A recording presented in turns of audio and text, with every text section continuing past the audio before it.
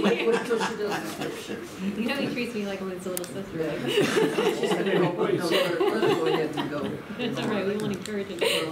That's all right. You don't want me to hear it? We'll keep you guessing. Now we're at 9.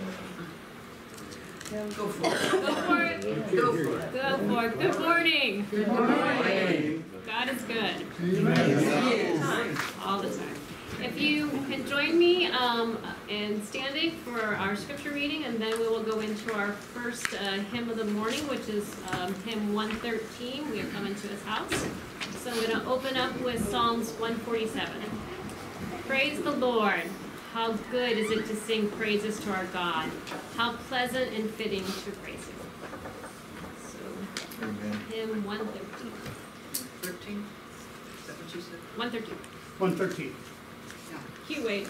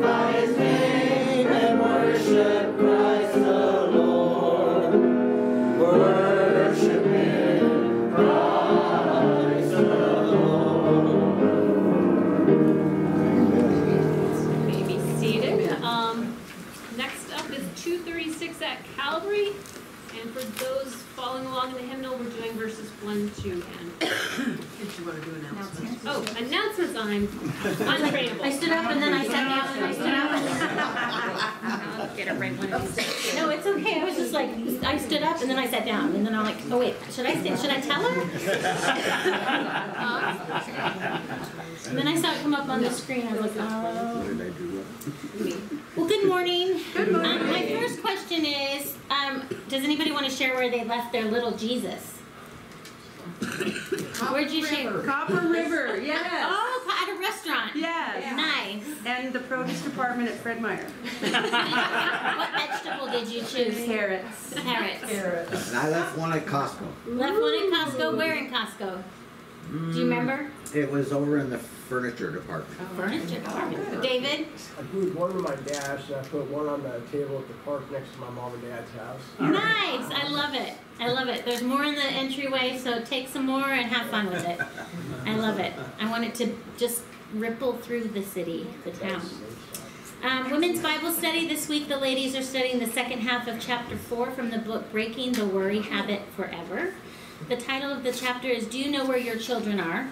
The ladies meet at 1 p.m. on Tuesdays in the adult Sunday school room. If you haven't come to this study yet, we want to make sure that you are welcome and you can jump in at any time.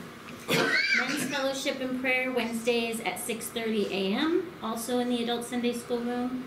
Men, this is a great time for discussions as well. So if you're interested in other good discussions, join some fellow believers at 8 a.m. on Tuesdays and Thursdays at the Cozy Corner here in St. Helens for breakfast study. Wednesday night study. We've started a new study based on the book by Jeff Vanderstelt called 180, A Return to Disciple Making. A lot of great discussions happening with this group. You're welcome to jump in at any time. This study is for everyone. Let us know if we can get the book for you to read that goes along with the study. We'd love to have you come and join in the conversation. And today after church, we have cake. Nobody's as excited as Diabetic loves cake. Like, who doesn't love cake? I love cake. Right? Yeah. To celebrate the May wedding anniversaries and birthdays, celebrating their wedding anniversary on May 28th is Brad and Teresa Pyle. May birthdays include May 6th for Terry Taylor, May 13th, Nellie Kistner, and May 26th for Dan Fossey, sorry. Columbia Pregnancy Center. They're accepting donations for the community yard sale in Rainier, Oregon. Donations can be brought here or to the Pregnancy Center by the end of May. Also, the baby bottle fundraiser this year starts on next weekend, which is Mother's Day. It goes through Father's Day. Those donation baby bottles are already out in the entryway if you want to pick one up early. Community meals. So this is kind of a big announcement. We received an email from Kathy Bauska. There has been some unfortunate water damage to the First Lutheran Church kitchen that has been discovered from a faulty sterilizer. Parts of the floor, subfloor, and cupboards will have to be replaced. The sterilizer must be repaired or a new one purchased. The results of this disaster have rendered the Lutheran Church kitchen unusable for at least 2 to 3 weeks. This affects those of us who volunteer there, but of course we're very sad about this disaster, especially when we see how many people enjoy and need these meals. We'll put out the word as best we can, but please, if you have neighbors or friends and yourselves that go, just kind of spread the word that for the next couple weeks they're not going to be able to serve the meals. And then they look forward to announcing a reopening as soon as possible.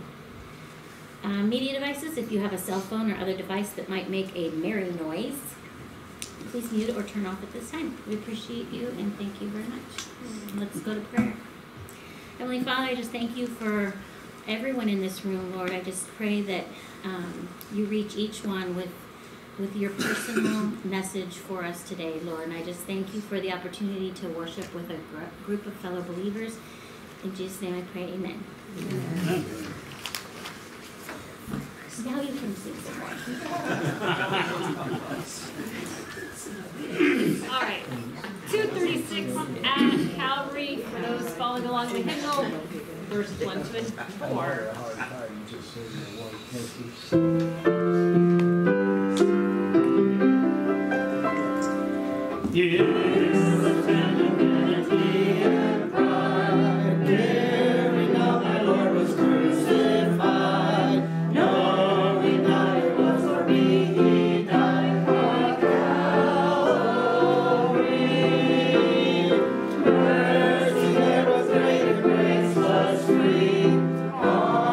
There was no goodbye to me.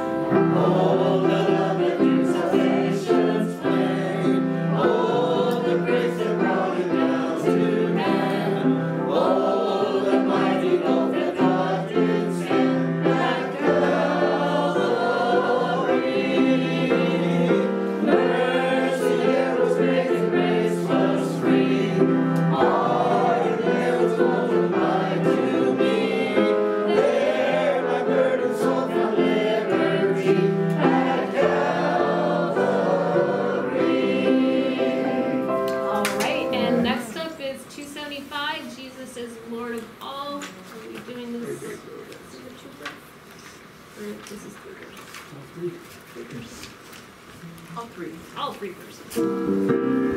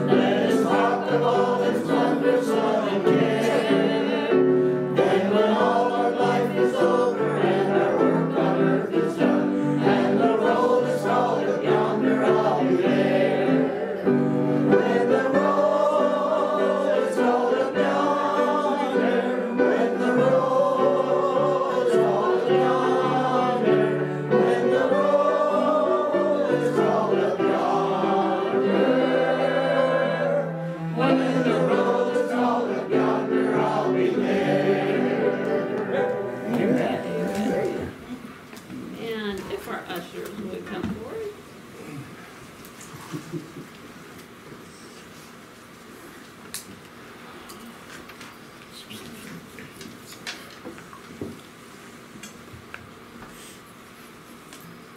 Heavenly Father, it's in your presence that we find joy. You are so kind to us, and your compassion and mercy follows us relentlessly. There is nowhere we can go to escape you, and there is nothing we can do that would scare you away. You are constantly inviting us to seek you and accept you. Thank you for never giving up on us. Today we want to pursue you, Lord. And Lord, we just pray that these tithes and offerings that are given today will just be used to your will, Lord, and to reach our community. In Jesus' name, amen.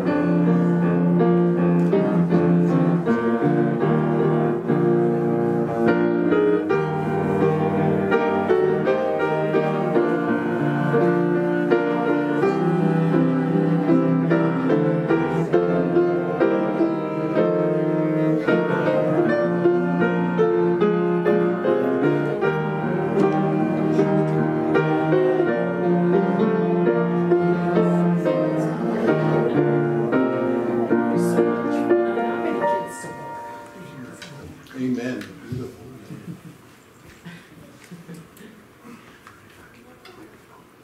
It was kind of like with Karen, because the one song I didn't realize you usually play something at the end of the service. Then, so I was expecting ba-dum every time you did the verse.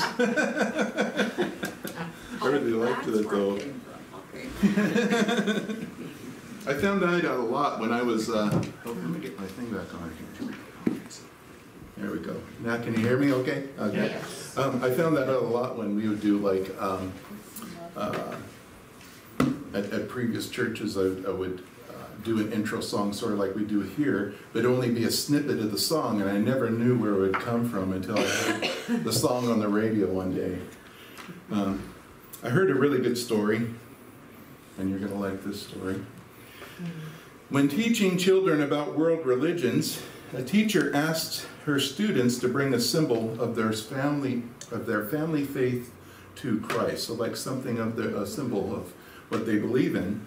So the next day she asked each student to come forward and share the symbol with the class. So the first child said, well, I'm Muslim, and this is my prayer rug, and they went and described the prayer rug. The second child said, I'm Jewish, and this is my family's menorah. Even lit some candles to try to describe it. And the third child said, I'm Roman Catholic, and this is my mom's rosary. It's kind of a neat, special thing to me to see this in this little story, because I was never met my birth mother, but my biological sister gave me my mom's rosary that she used to carry all the time, so it's kind of a neat thing. The fourth child said, I'm a Greek Orthodox, I can never pronounce that right, and this is my icon of my patron saint. And so the fifth child was brought up, and they were asked to show their thing, their symbol. And the child said, I'm a Nazarene, this is my casserole dish. He said, I can relate to that. Casserole For a number of different denominations. Yeah. Or as our cake. This is our cake. cake. This is cake. I had to put that in there. It was true about the rosary, but no. As you guys know, last 5 weeks we've been talking about this Easter to Pentecost series of blessing our community. And each week with this series, I've been following along with some manuscripts that was suggested by the denomination itself. and I take those manuscripts and allow the Holy Spirit to have me speak into them and not just read it verbatim or anything like that. But I've realized there's a lot of this stuff that's been speaking me directly. And I've realized also it's very apparent in this series, it's almost like a pouring out. It's talking about us. It's talking about me and you, pouring out ourselves. So it's meaning like that this is an important thing to do, that we are supposed to pour out ourselves. But other than last week where we briefly talked a little about knowing our limits, there's not been much on how we actually get rest and get replenished and empowered. So basically, how do we care for ourselves as a church? And I believe balance is needed to not only bless our community, but how we can also take care of ourselves as well. So with the Holy Spirit's leading, we've got a couple more weeks of this series, but I'm hoping after that we can speak on us a bit. You know, basically how we can lift each other up and we can be lifted up and encouraged and so forth after the series is over. I've sat through many different sermon series where it seems like at the end of it the pastor had to apologize because he goes, man, I really feel like I'm beating you guys up. So that's not the case. It's just I think this is the Holy Spirit that's kind of been flowing through things. One thing we commonly talk about is how the women study and the men study and the Wednesday night study and the songs, they all seem to come in and blend together, and I believe that's the Holy Spirit. And so it's just also looking at ways to do something new that I might not even thought of. And boy, this is probably one of the most convicting sermons that I've been working on out of this whole series for me. And I'll explain a little bit more about that at the end. Also, I hope my voice gives in. I don't have to do Avamir today. Every first Monday, the Presbyterian Church does the services, and then I do the rest of them.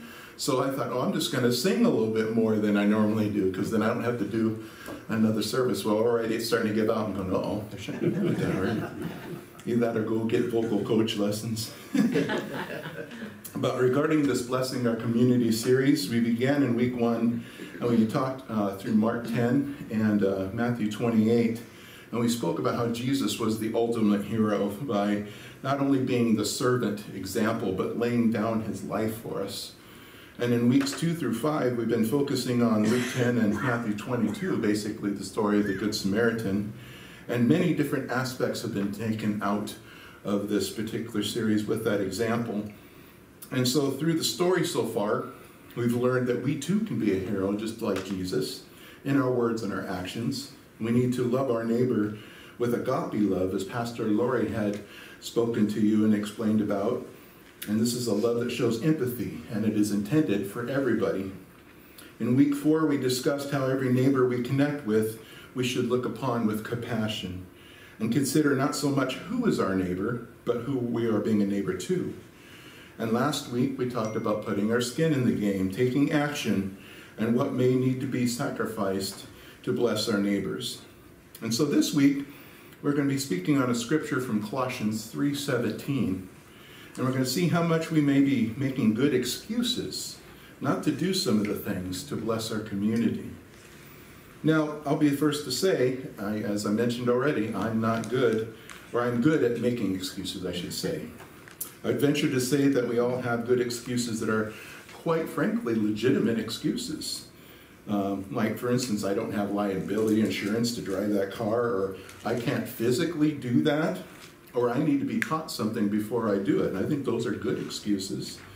But then for me, I think of some of the excuses that I believe are not legitimate, like I'm too busy right now, or I never signed up for that. I've got laundry piled up at home right now. And I'll even add to that laundry thing, my son is doing his laundry. It's in the way of me doing my laundry right now. Because it is Sunday, it's Vicky's day, and I know my son has his laundry in the laundry room.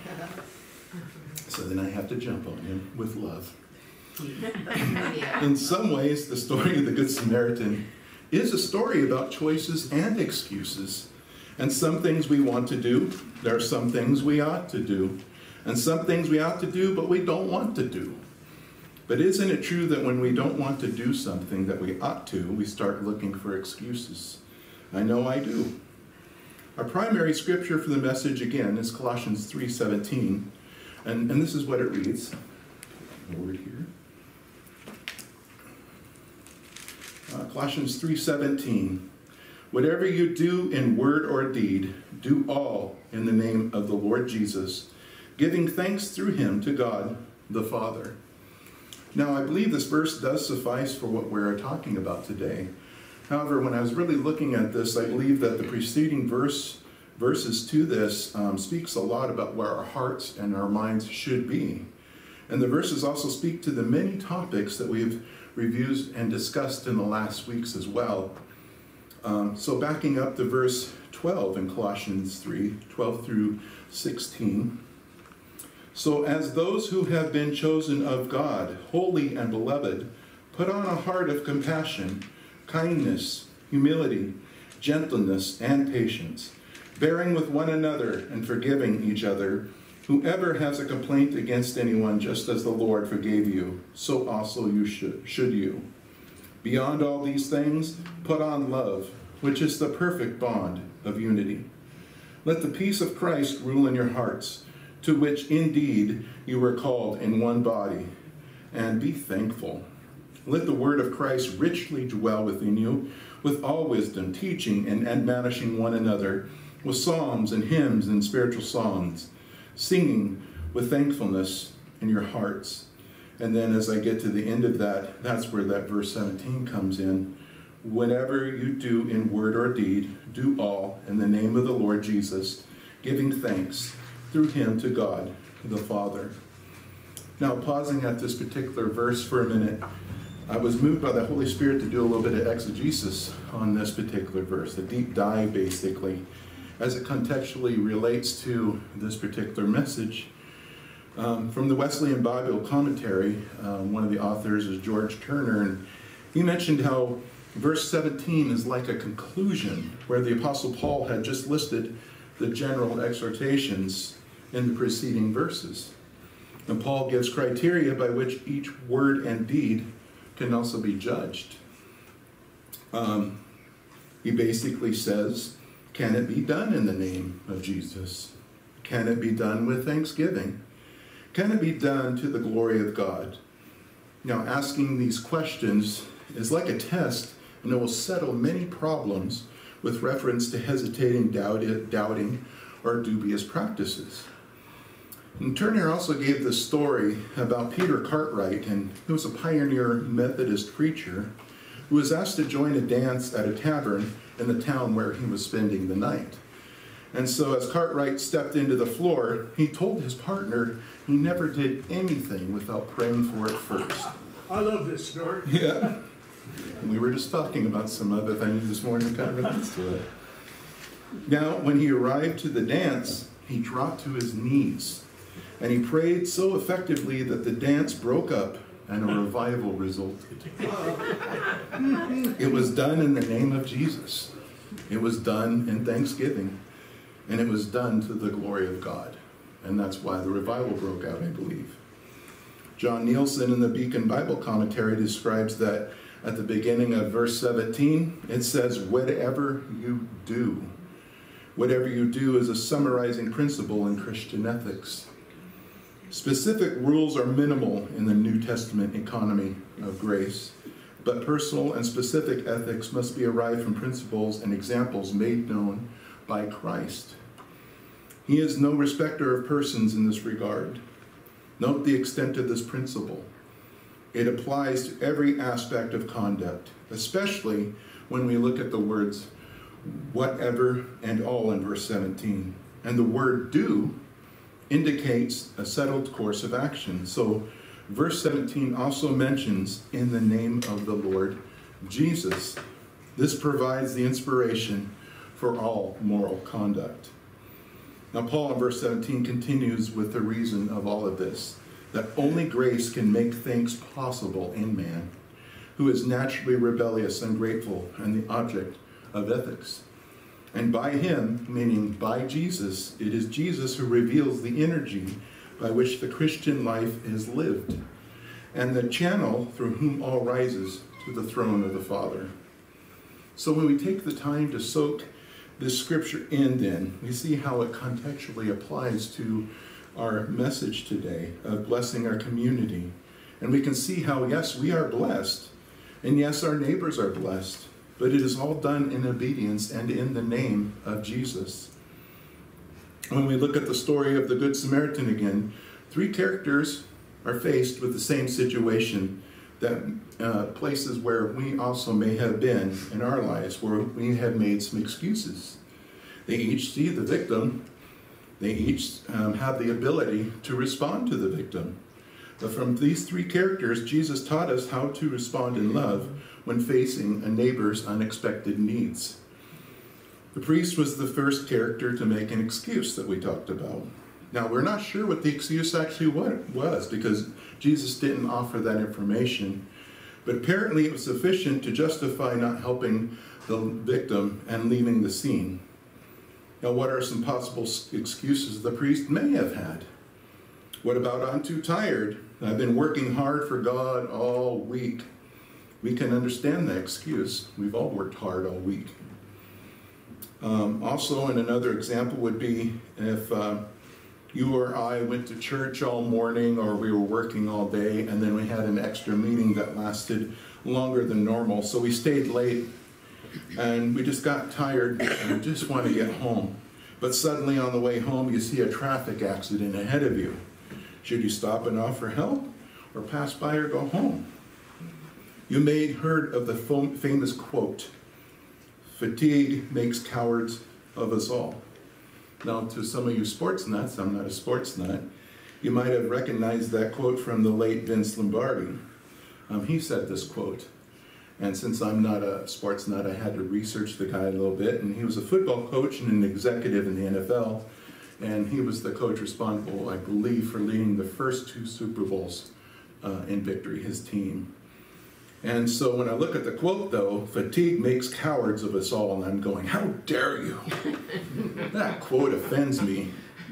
But then I do a self-evaluation of myself. And I find times that more than not, I have made the excuse of not doing something for the stark fact of being too tired to do that something. Whether it was something simple at home, or even as much as passing by an incident alongside of the road. And I always think about this a lot when I keep going.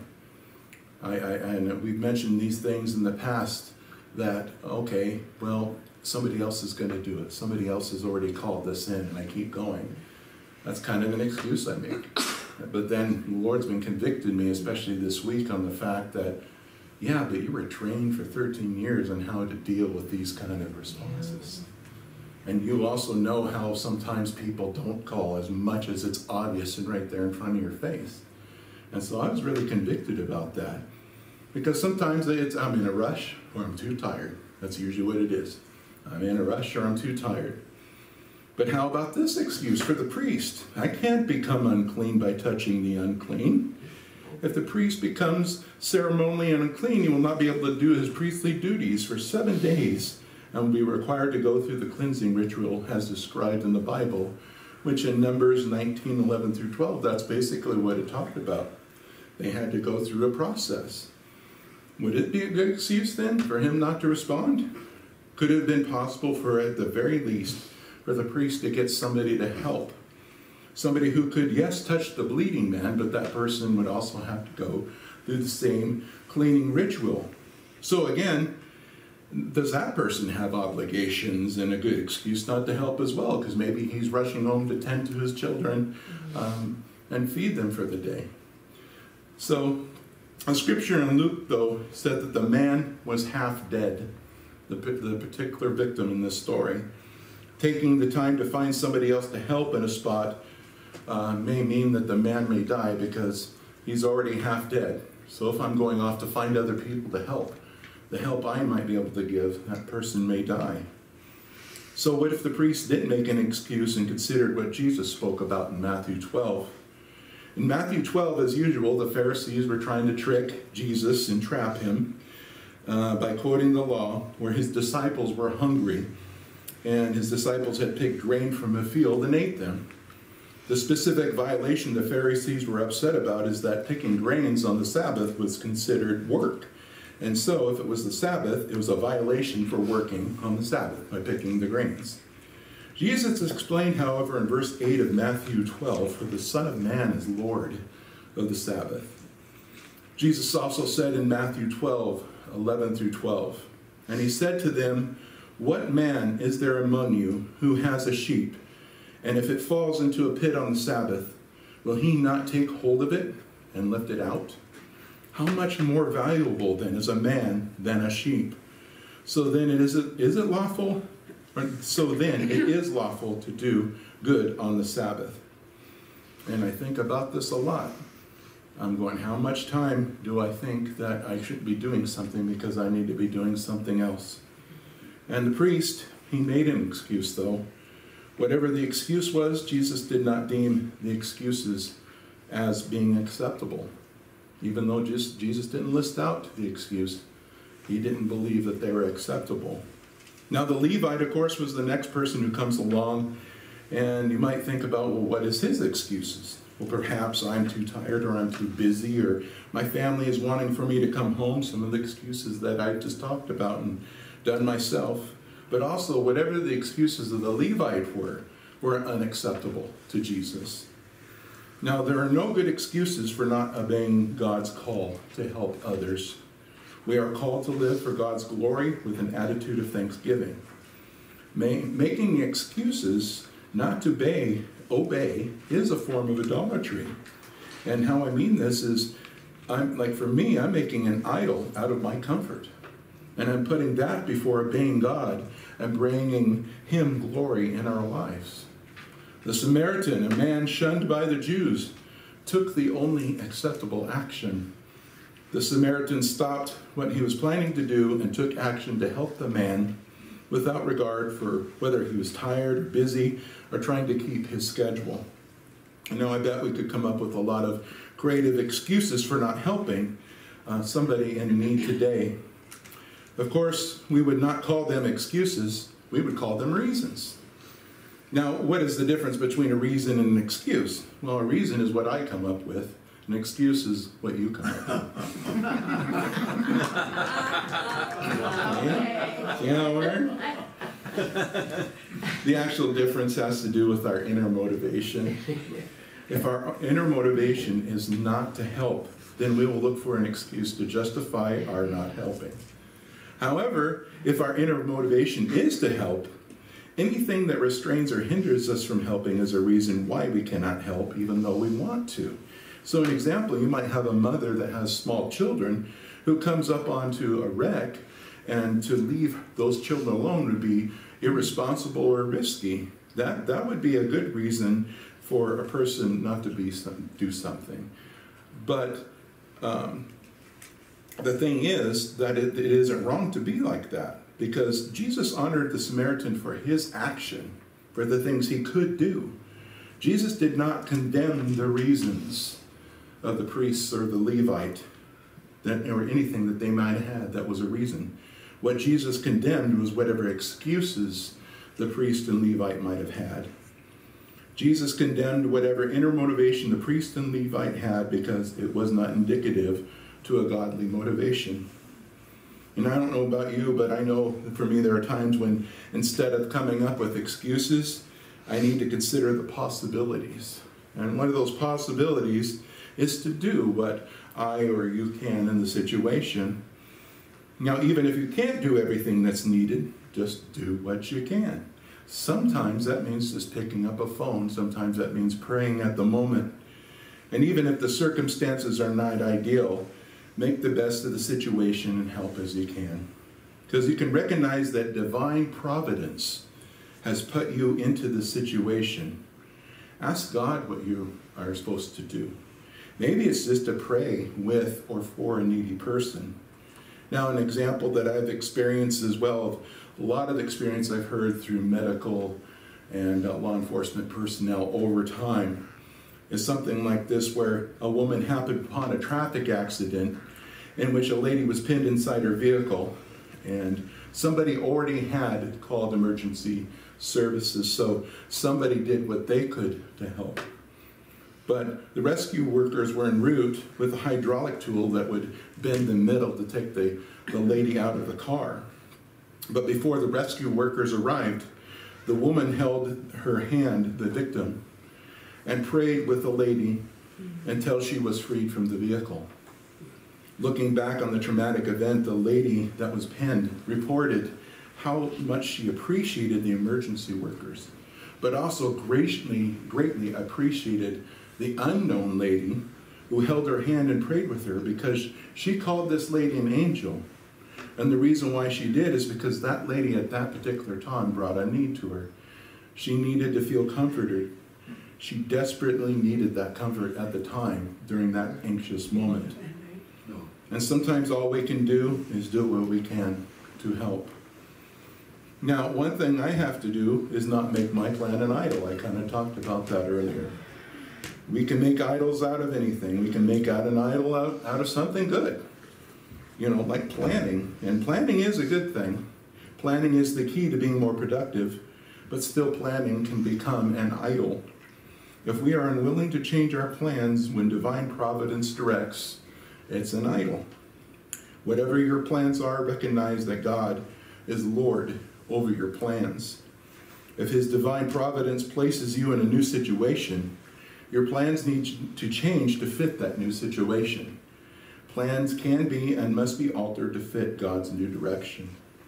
And I'm a deep planner, so I feel a little bit of anxiety when the plan doesn't seem to go my way, especially when there's a lot of things that get interrupted. This week was another week of constant interruptions. And I feel like I catch myself acting like changing my plans is some great sacrifices. And I've been convicted of it. And I realized that I was making my plans more important than obeying the second great commandment to love your neighbor as yourself. My daughter's other mother, she calls her Lovey, it's a term for grandma, is on hospice right now. And she wanted to go over to see her mom, or see her grandmother, possibly for the last time.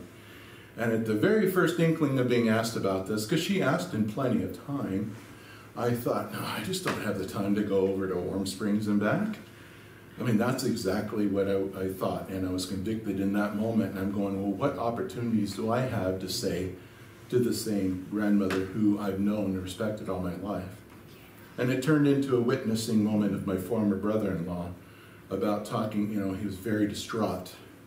And I was talking about how you don't have to be so distraught because you can have hope that this lady knows Jesus. Amen. And she's going to go to a good place. Amen. And you can have that same hope.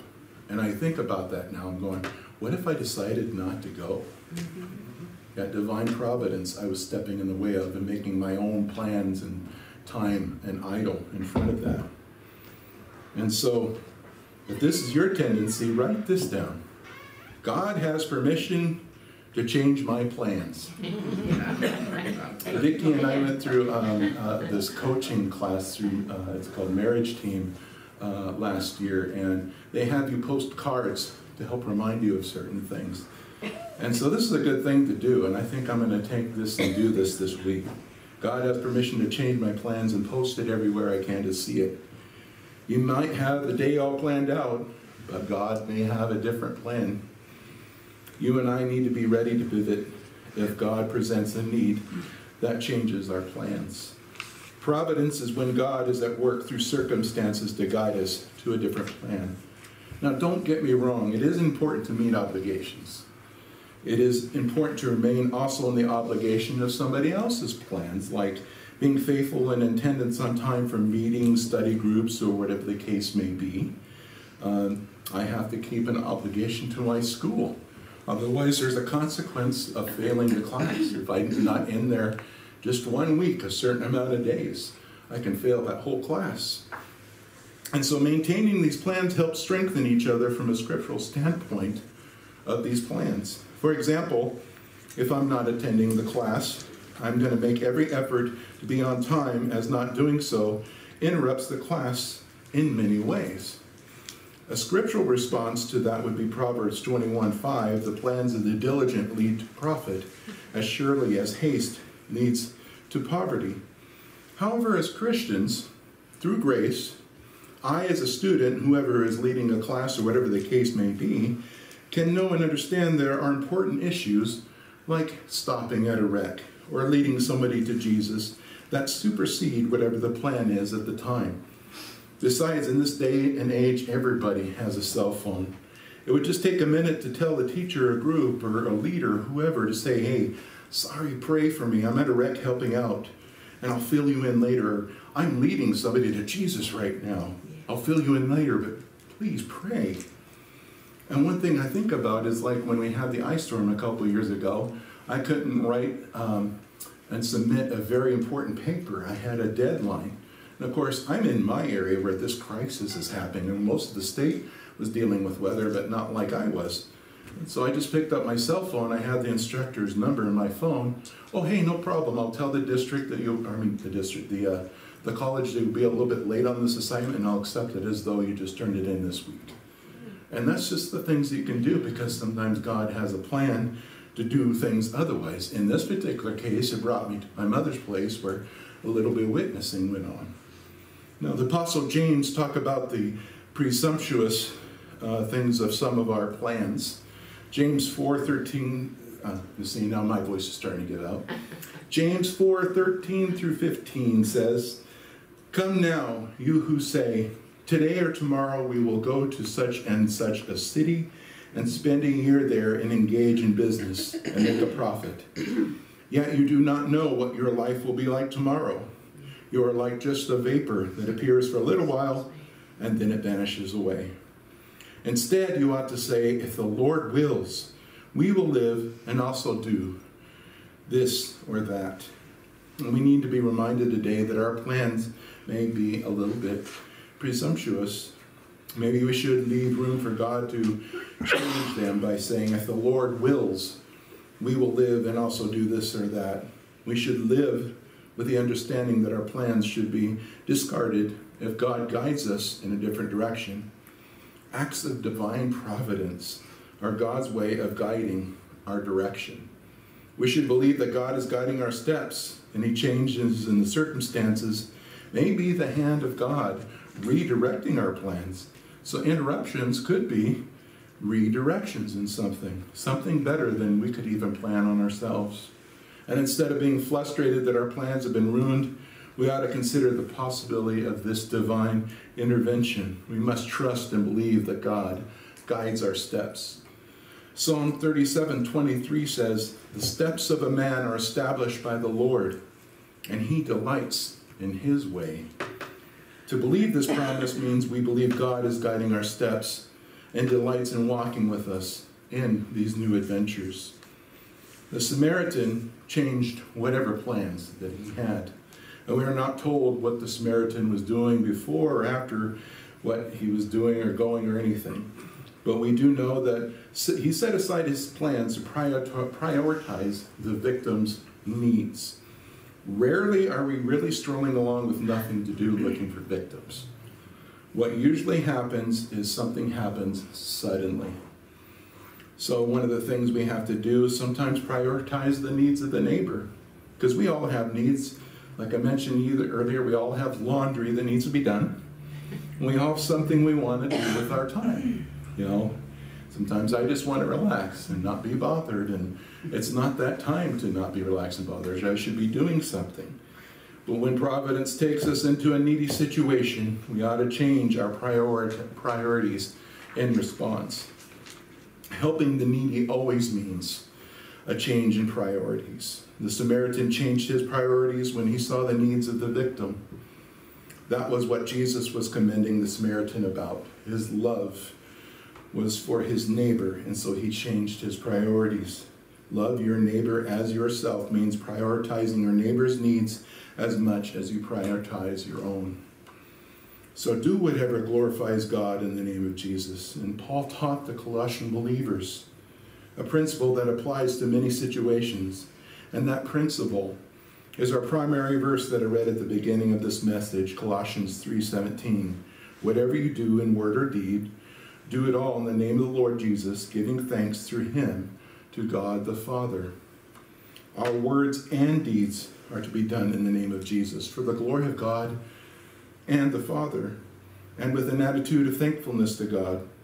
So what does it mean to serve in the name of Jesus? It means we are serving in the place of Jesus, in the way that Jesus would serve if he was physically here right now. Serving in the name of Jesus could be reflected in how we serve. Colossians 3:23 reads, "Whatever you do, do your work heartily, as for the Lord rather than for men." That word heartily means with all of your heart.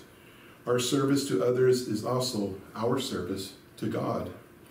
That service is to be done with a good attitude and reflecting on how much we love the Lord and how much we care for others.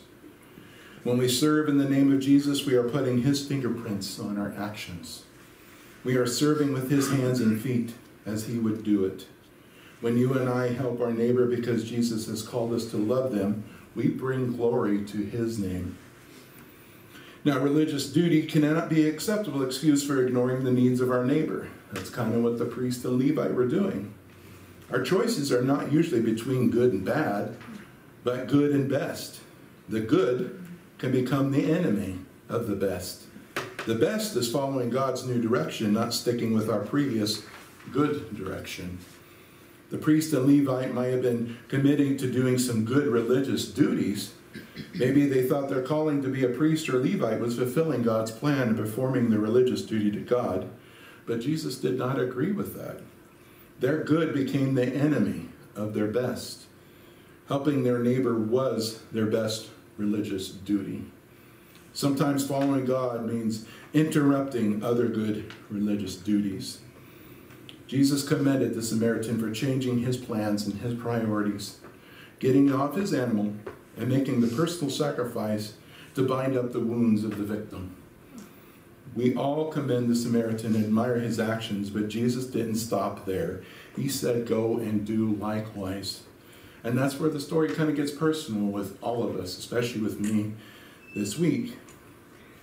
We're no longer talking about a Samaritan a few thousand years ago. We're talking about you and me today. Jesus said, "Go and do likewise," and he's talking about you. Jesus said, "Go and do likewise," and he's talking about me. Jesus said, "Go and do likewise," and he's talking about our church. Jesus is commanding us to engage our neighbor in his name. And you might have noticed at the beginning of this message that the slide we had were just like this one where it says, "Good excuses, staying nimble." That was the opening slide. And I really didn't know what to talk about it, so I really left it on the screen. I'll do that sometimes when I'm studying or what God puts in my heart. I'll just put notes in there and change it later. Sometimes I get in trouble because I forget.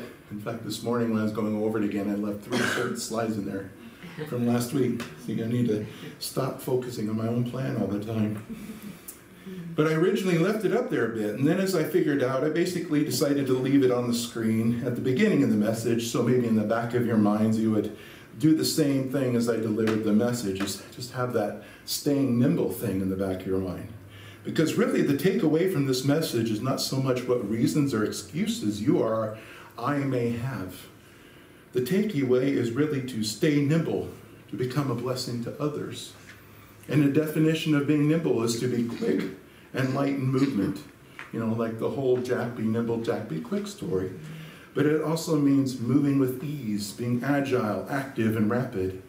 Basically, this means to be ready to act as the Colossians 3:17 verse that I mentioned at the beginning, that whatever we do in word and deed, do all in the name of the Lord Jesus, giving thanks through him to God the Father.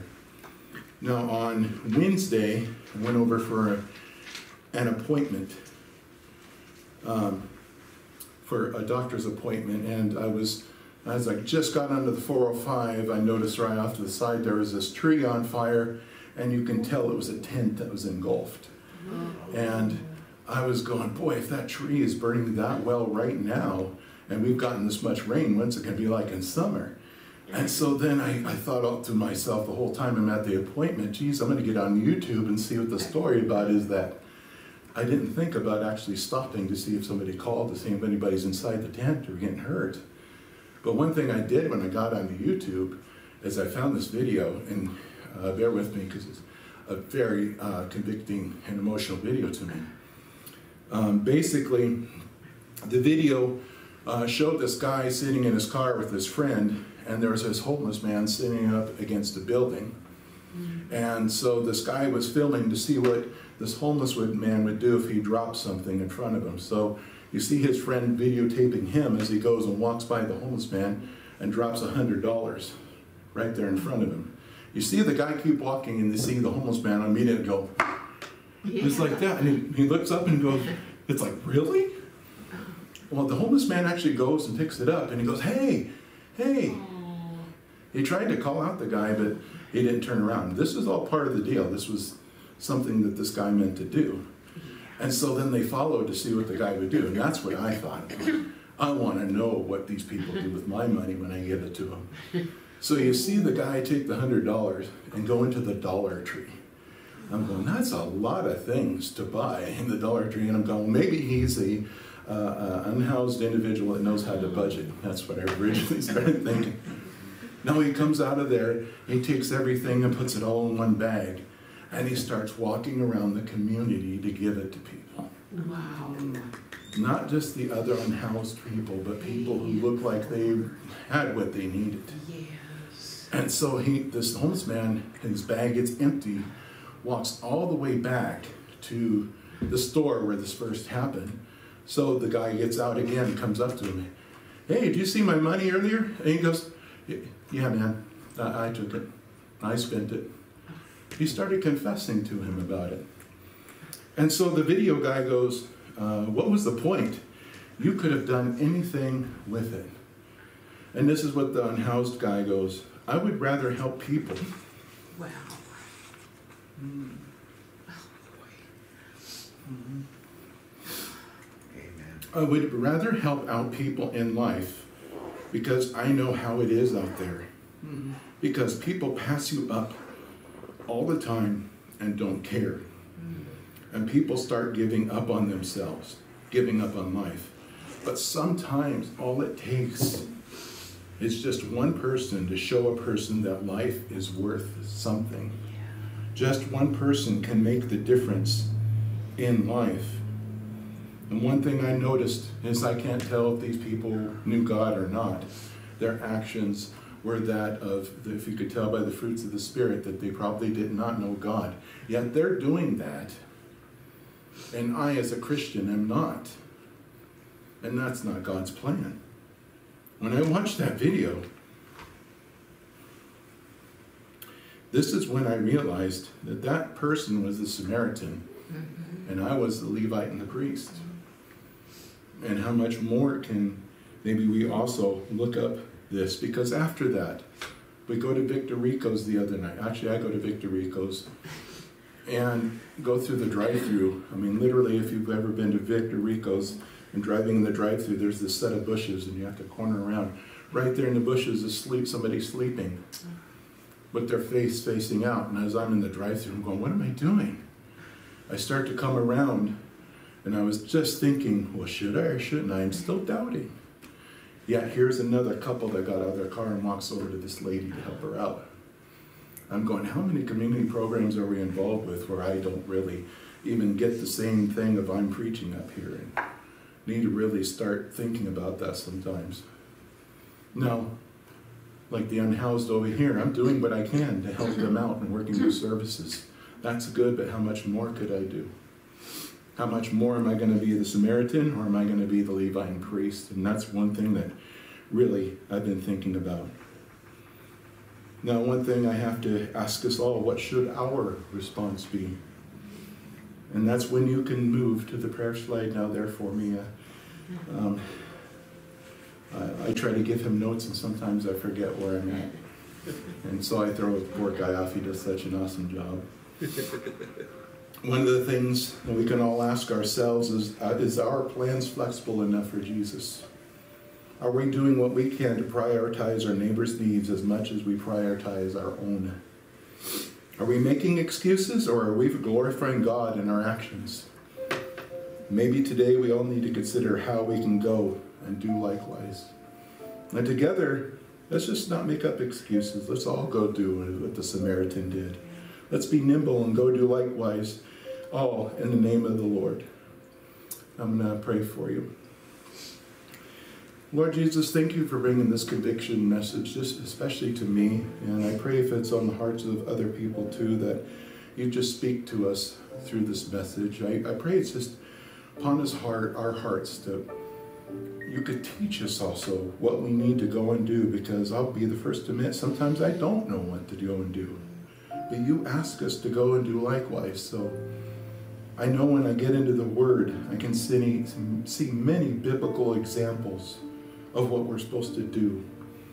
And I pray that this Word is implanted on every soul that's in this building today. That we continue to read this Word so it just gushes out of us till it reaches other people, so we know what to do. And sometimes, like me, I have physical problems where I can't do everything, but I know people who can. And so there's things I can do to help. I pray that's just implanted on me to do what I can and not just make my own plans a priority. And I pray that for everybody in this room as well. But I also praise you, God, for your redemptive purpose, for dying on the cross for us so we can make things right with you and just move on from there. We don't have to live in the past of what I didn't do or what he or she didn't do. We can move forward in what you want us to do. And I praise you, God, for that. I thank you so much, Lord. Bless this day, Lord, and let us every day think of what we could be doing for people, whether it's in our family, whether it's a complete stranger. I praise you, Jesus, in your name. Amen. The song that I thought of today really spoke not just again to this Easter to Pentecost season, but it really spoke to me in this particular message as well. And you might recognize the lyric as I was going to read just a tiny bit of it before the video. But it says, "No guilt in life, no fear in death. This is the power of Christ in me. From life's first cry to final breath, Jesus commands my destiny." This song is Christ alone, in Christ alone.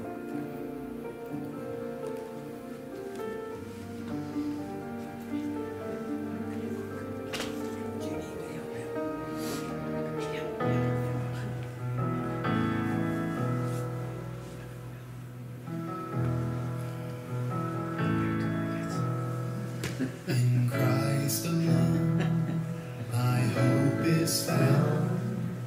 He is my light, my strength, my song. This cornerstone, this solid ground, firm through the fiercest drought and storm. What heights of love, what depths of peace, when fears are stilled, when striving cease. My comforter, my all in all, here in the love of Christ I stand.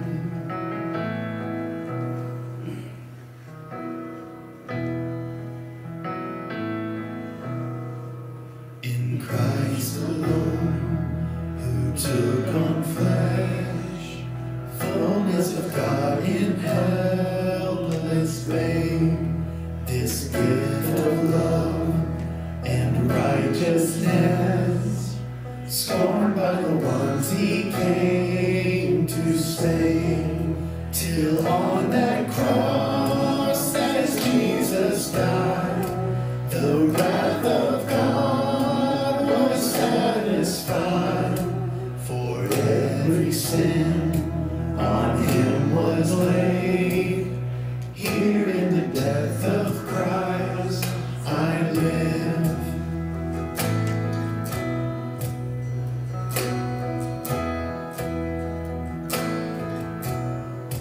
There in the ground his body lay, light of the world by darkness slain, then bursting forth in glorious day, up from the grave he rose again, and as he stands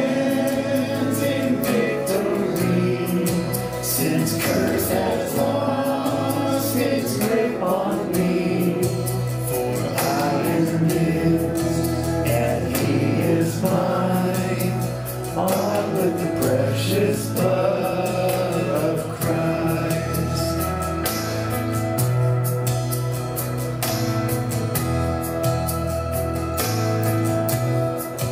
No guilt in life, no fear in death. This is the power of Christ in me. From life's first cry to final breath, Jesus commands my destiny. No power of hell, no scheme of man can ever pluck me from his hand till he returns or calls me home. Here in the power of Christ I'll stand till he returns or calls me home. Here in the power of Christ I'll stand. Here in the power of Christ I'll stand. Here in the power of Christ I'll stand.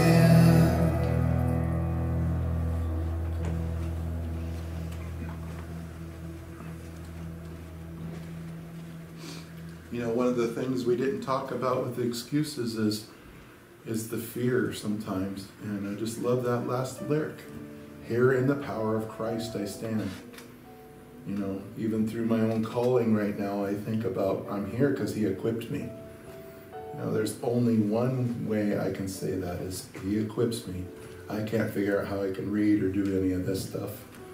And so when it comes to helping out the needy, sometimes even within our church, I have to go, okay, God, what do I do here? But I need to make sure that I'm not taking my own plans and it getting in the way all the time. I'd like to leave you with this benediction. May the love of Christ be active in your heart, be heard in your words, be seen in your actions, and inform your choices today and all days. Amen. Amen. You are dismissed for birthday cake.